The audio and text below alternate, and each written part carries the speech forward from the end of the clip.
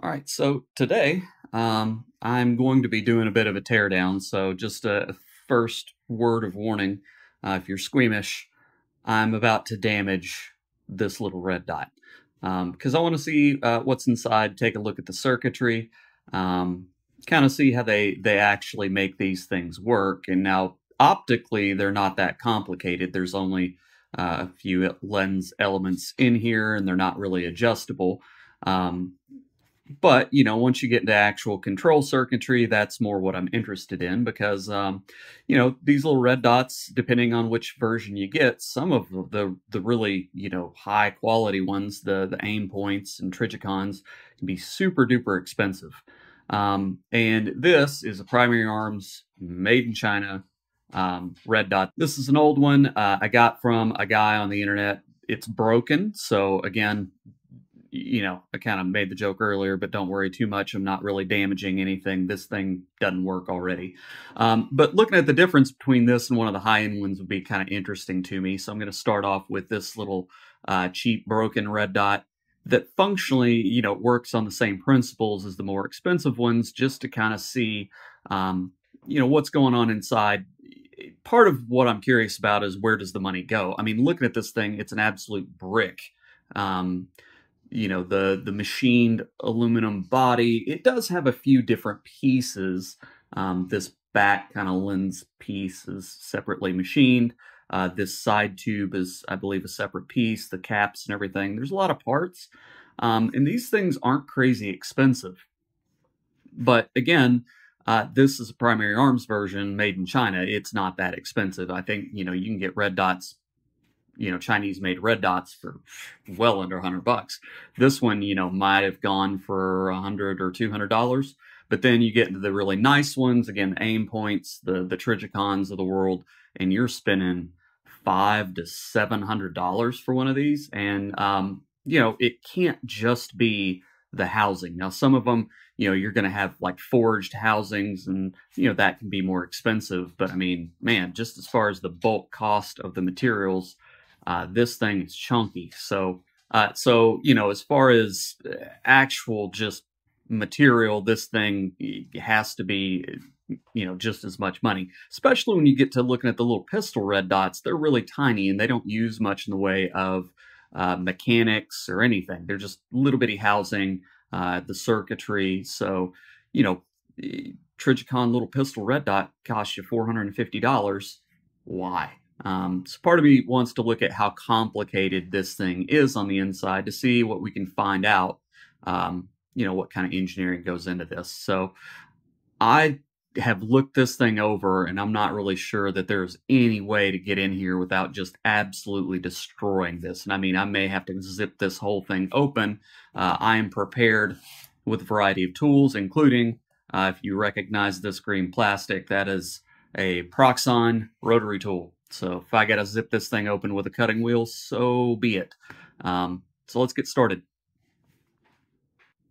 Now, the principle of how a red dot works, and I'll try to show you, you can see right there in this corner, there's this little bulge right there in the element. That is the emitter, and what's going to happen is it shines, again, the LED will shine a dot this way. Now, this front lens element, if I have seen kind of what I believe the way these things are made, there's basically two lenses with like a reflective film or boundary in between that lets most of the light through, but it will reflect that red dot. So basically they just shine it and that red dot reflects back. And then you've got adjustments so that you can center that thing within this. Now the adjustment mechanism, looking at this, I'm guessing there's like some sort of inner tube that it's moving, and maybe, that's either moving the emitter and where it focuses on that front lens, I think is kind of what's going to happen. The way that thing's mounted, there's going to be like a gimbal or something in there that it, pushes up and down side to side. All right, so I got the metrics. Go 3mm. There we go. There's the mount. Getting lots of parts with this thing. Little riser. So you got a riser, a little pick mount. Next up, let's just get all the knobs off. All right, so there's windage. Oh, nope. So there's elevation. Here's windage adjustments. This thing's AA battery. So there's cap. You got 3 O-rings there, which is kind of interesting. There's the positive terminal. And looks like that just made contact through the body. That's spring-loaded. Keep tension on the battery. And this is where we're getting some issues. You can see those little dots. This would take a special tool to actually pull that out to you because there's like a captured spring in there. And I don't have special tools, and so that's why this is going to be a destructive teardown. Nothing really in there, just the negative terminal. All right, now this is the intensity adjustment, and that sucker, it's got a little sealing O-ring. Let's see if that helps. I've been looking at this thing, and I don't know if there's a good way to get this thing off of there. Yeah, I don't know. This thing is captured, so I don't know if there's a really good way to get this knob out of there. So let me look at this, see what I can do. I'd rather not break it right yet, but might have to start destroying things right out of the gate. Well, after a bit of looking, I don't know. I don't think I can figure out how to get this thing off without destroying it. So, time to just introduce the solver of problems, which is going to be a cutoff wheel. So here we go.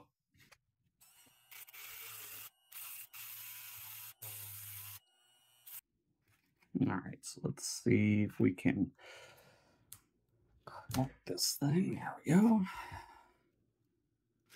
So in here, it looks like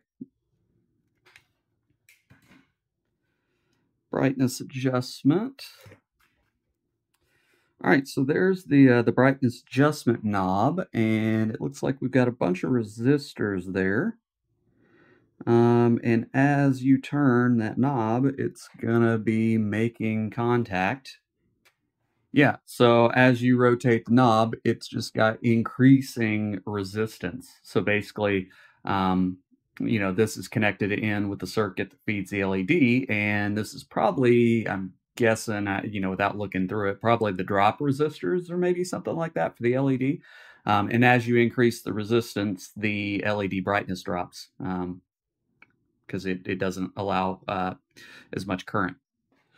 It's like one of them's missing. I don't know if that's related to the function or why this thing stopped working. I don't see it, and these are just little surface mount resistors, so who the hell knows? They're tiny.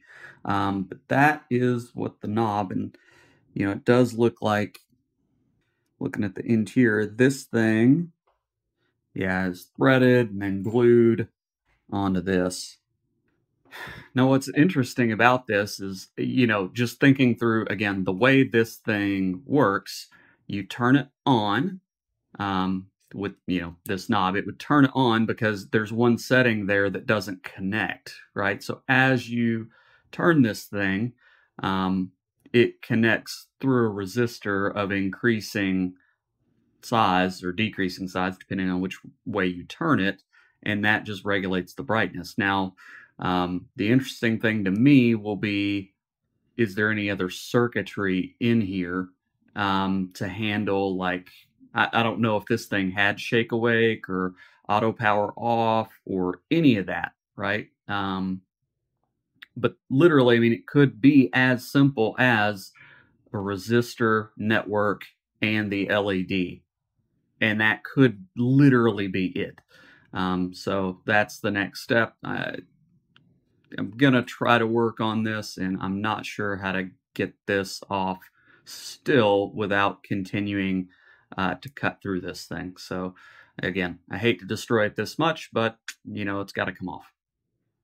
All right, so I got this thing split.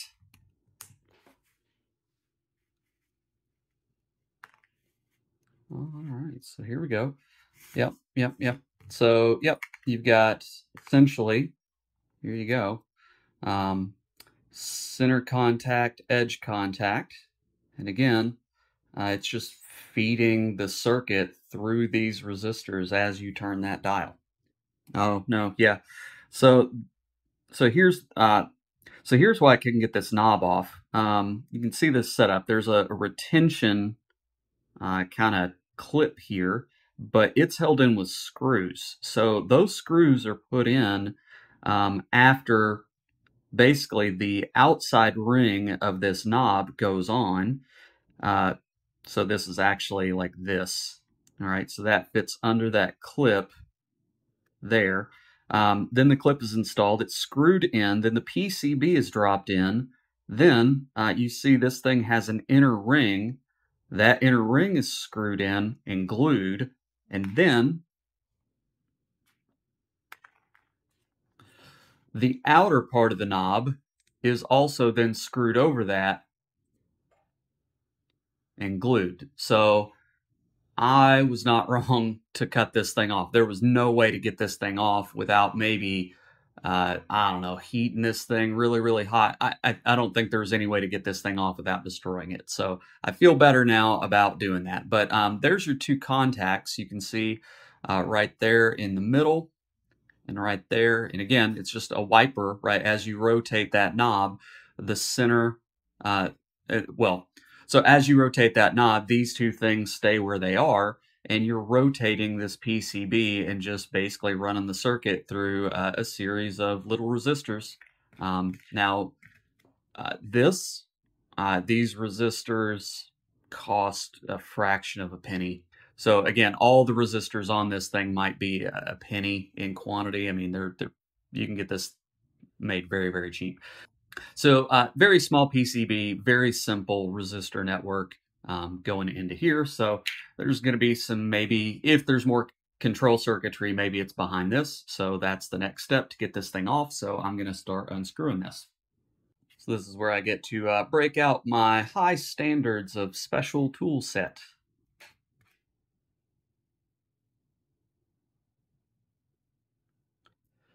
All right, so there's some stuff in there. Very hard to see when we can get the flashlight on it. Oh, there you go. See if you can see it. Yep, there's PCB down in there. Okay, so next step, got to get this plug out, which I am sure is glued in. Okay, so we got the power leads coming out to a little bitty contact PCB there. Okay, so I think my strategy first is going to be put the screws in most of the way and then see if I can get on them with a pair of pliers and turn this thing. That's glued, so probably screwed on that, but gonna give it a shot, see what happens. All right, so here we go. See what we tear up with this. Got our made in USA little pliers here. So we're gonna get on these two screws. Let's see, can we turn this thing or are they just gonna snap? Snap. Well, crap. All right, with that frustration, here's the thing. You could heat this, but there's a problem. This whole thing's aluminum, and that basically makes the whole damn thing a big heat sink. And heating that, it's gonna just be a pain, and I'm more scared of damaging anything inside with heat. So I am going to hacksaw right down through here and right down through here. And I should be able to get the blade in there, split this thing in half, and just crack her open. So I'm gonna go do that off camera. I'll be back. All right. Listen, every day it's important. Wake up and choose violence. All right. Well, one end of the battery housing. Again, these things are just screwed in and glued. Come on over. All right. So there's that. All right. Do I have this thing cut enough? Get in there. Doesn't look like it. Yeah. Back to the saw. All right, let's give her another shot. Oh, jackpot. Okay, there's your inside of that tube. Just milled. All right, so there's the goods. Got into it just a touch on the edge.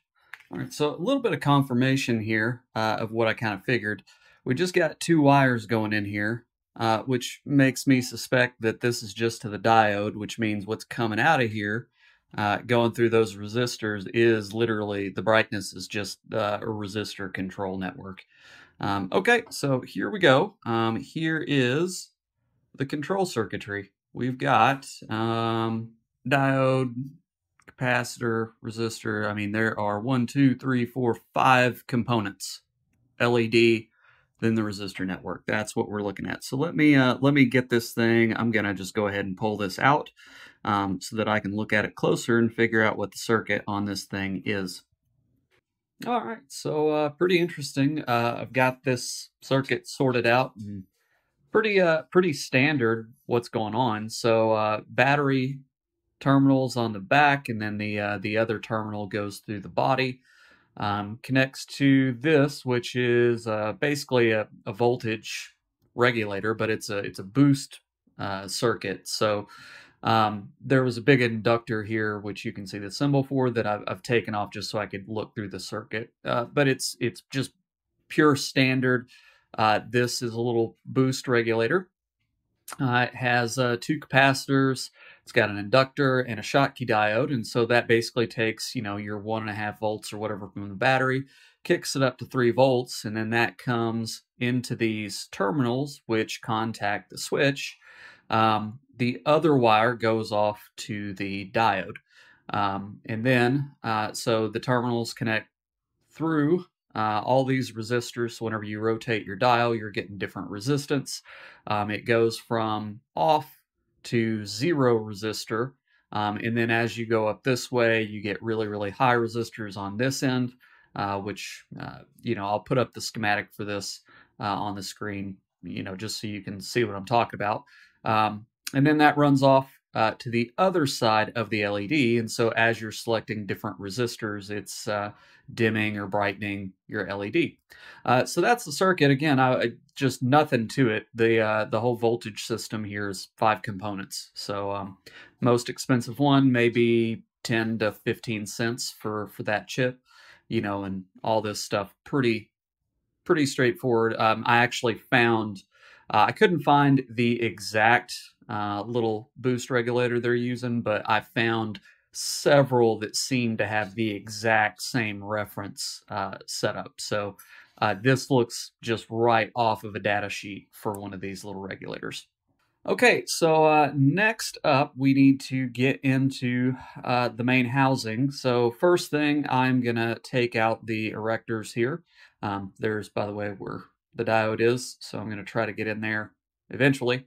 I'm gonna take those off, and then looking at this thing, I may try to cut through the body, because again, I can't really unscrew this. I guess at this point I could try to heat it up, but let's just cut her open. So I'm gonna try to go in and maybe cut through halfway, and then we can look at the erectors and everything. So back off to the saw. You know, sorry, but that's what's about to happen. Okay, I think we're in.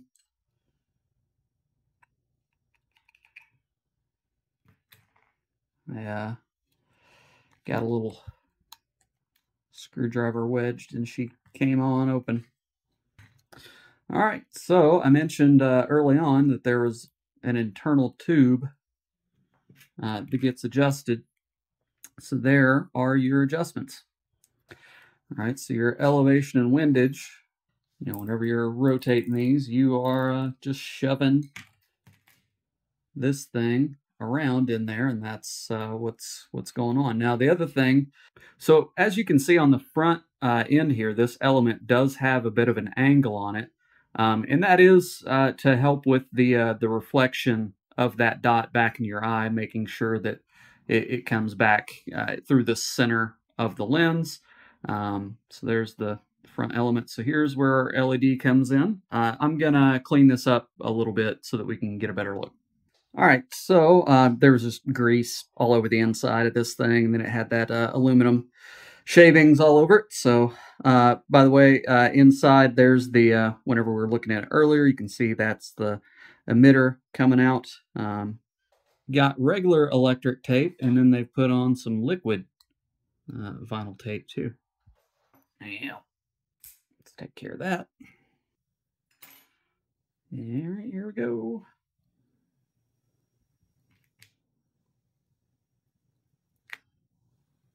So once again, the glue fairy has been in here. I thought, probably a little too easy, just pull this thing out, but they glued it right in there. By the way, this, yeah, all right, tube's aluminum, but then it's got plastic inserts and rings. So aluminum tube. And then, like I said, this thing's glued in there pretty darn good. Now, looking at it, that just looks like a LED. Nothing special. It doesn't look fancy. It doesn't look like some custom thing. But now, who knows? Maybe it's got some special specs. I can get it out, take a look at it, and voila, there it is. That's it. That just looks like a regular old 3mm LED to me. But now, again, I don't have the part number or anything. Who knows? But yeah, that just looks like a regular old LED. Like I said, maybe a 3mm. Well, not much to it. Pretty much, kind of what I thought inside as far as once I saw those electronics and nothing going on, those two wires just had to be for that. So there is, again, that inner tube setup with its angled front lens. Let me see. Now look, all this stuff's glued in there. And, I watched a video on Aimpoint's factory, and on their element, and it's kind of hard, maybe you can tell in the video, that red reflection is under this front lens element. And I think what they do is that is like a sandwich layer in between two lenses. So looking through the back, you can't see it all the time, but that's like the reflective layers in between, glued in between two other lenses. So then we've got here in the front, this has a lens, but I believe that's probably just something, just protection to keep something from getting in here and scratching the reflective lens. Then the rear is the same thing, just another little protective lens. And that's what there is to it. Now, I mean, the mechanics of this thing, it is beefy. So I think earlier, I mentioned how sturdy this thing was built. These housings, these dual tubes, I believe this is all one piece. So that main body, I believe all that was milled out of one big block. Because looking at this, I don't see any seams in that. It looks like that is... Originally, I thought maybe it had been like welded or something, or glued, or some, maybe a mechanical attachment. But yeah, looking at it now, so that's a pretty complicated big part. A couple of bores, bunch of threads, flats, and all kinds of stuff on it. It does have, the inner structures of this thing are all threaded and glued and everything else, but there's quite a bit going on here. And again, they don't sell these things for too much money. I think a newer version of this may cost just a couple $100. Now, I also think the newer ones have more advanced like circuitry in them and stuff. But, it's kind of, there's two different ways to look at this. Whenever I look at this primary arms version, it is kind of surprising that they sell these as cheap as they do. That's what manufacturing in China can get you. You make a bunch of these things, and I think there's a bunch of very, very similar designs. The R&D element's pretty low, and so it's basically the parts and everything. And it's a pretty big bill of materials, bunch of parts to keep track of. But the circuitry was, again, a little power regulation circuit that's right off of a data sheet. Looks like a basic 3mm LED. And, the brightness was just a resistance network of LED pull-down resistors. So it changed the amount of current that flows through this thing and changes the brightness. So that's all very, very simple. I would love to take a look at a higher-end optoelectronics. I'd love to look at something with, multiple reticles, or something with shake awake or auto features, or, some of the hollow sun that's got... solar, because you know you got to have charging and all kinds of stuff built on those circuits. They got to be more complicated. If anybody has, you know, an old version, some broken something, you know, it's going to be hard probably to get a hold of a broken aim point or a broken Trigicon or broken EOTech, simply because the warranty service that they provide is so good that, you know, nobody throws them away. They return them, they fix them. But, you know, if anybody's got a broken Hollow Sun or a fancier version of the primary arms you'd like me to take a look at and send it to me, just let me know, leave a comment down below. But that's gonna do it for this teardown and this overview of how this thing works, right? Yeah, I mean, pretty straightforward. Obviously, I got in here and made a mess, but learned some interesting stuff. It's both, you know, a lot more money involved in the mechanics than I think maybe people give it credit for, and a lot less in the electronics maybe than people give it credit for. Anyway, as always, if you got any feedback or comments or anything else, just feel free to leave a comment. Thanks.